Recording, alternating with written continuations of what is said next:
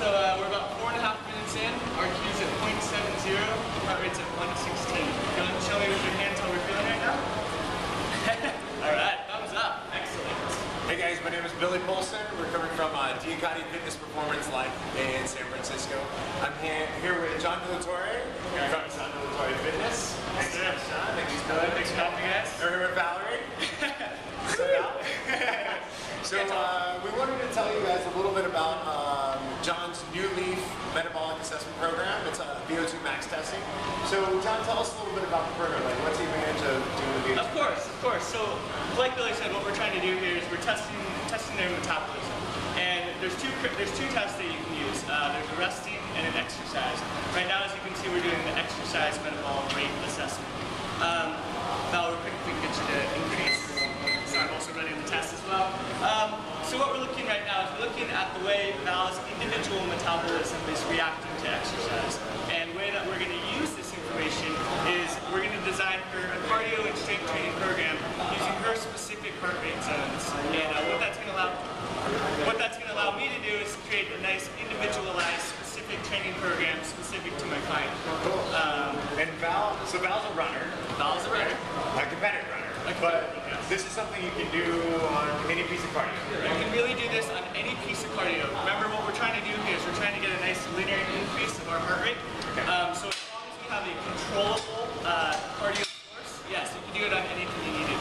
A cycle, a ergometer, an elliptical, a treadmill, and a rower. Basically, any kind of cardio instrument that you can find there. So the information from the test, how does Val use that to her advantage? Is it just for cardio? Is it for weight loss? So the cool thing is that each client is individual to himself, right? For example, Val, our client here, when we first started, what she was looking for weight loss program, and she was looking to start running, start an endurance program. And so the way that we used her information was we first did the assessment, we found her specific heart rate zones to train in, and what we did was we created her a program that would be specifically endurance building. So low intense, long endurance cardio. And then also the other side of that is, which I'll explain later with the results, is at that nice low intense, that's really where you're burning the most fat calories per each calorie, which also equals our mass fat loss or mass weight loss. So yeah.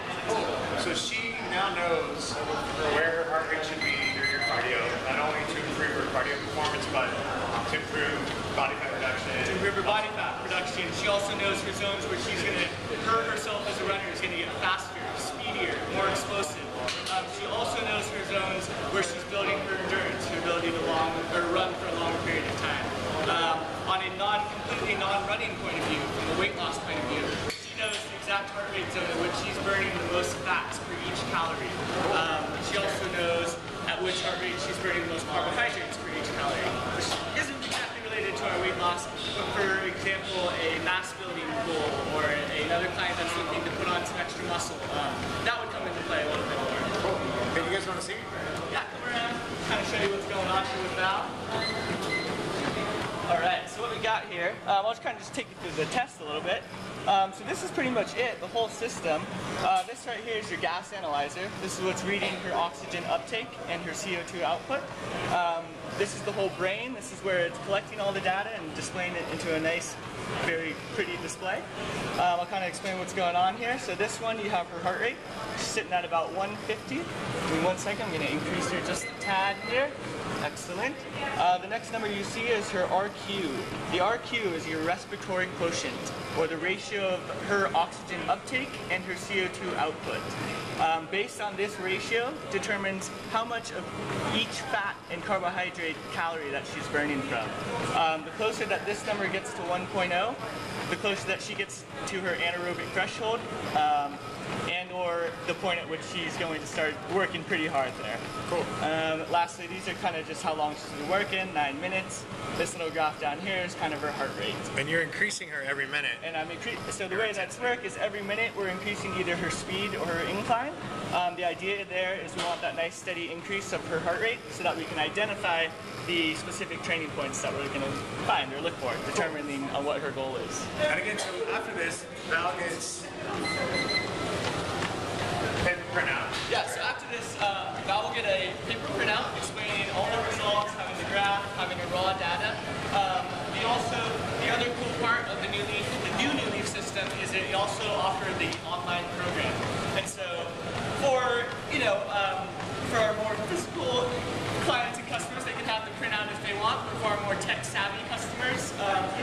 have their own website, they have their own login where they can have everything digitally and they can access it at any time. So that part's also really awesome. Okay, so we'll have links on the blog for exact replicas of the results. You can see how Val did, as well as what she gets in terms of her instructions for her future cardio to do. Thanks, Jon. Thank you, Thanks Billy. so much for your time. Thanks, guys. Val.